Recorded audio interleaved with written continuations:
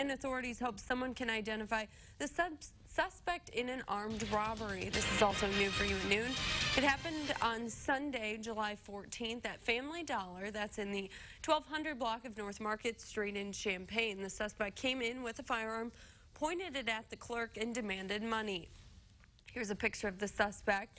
He then yelled, "You're taking too long," and fired a shot into the wall. No one was hurt.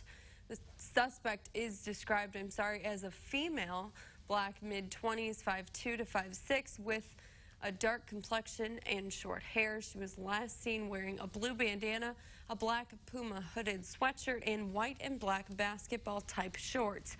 She may have fled the area in a white Prius-style vehicle. Anyone with information is being asked to call the police.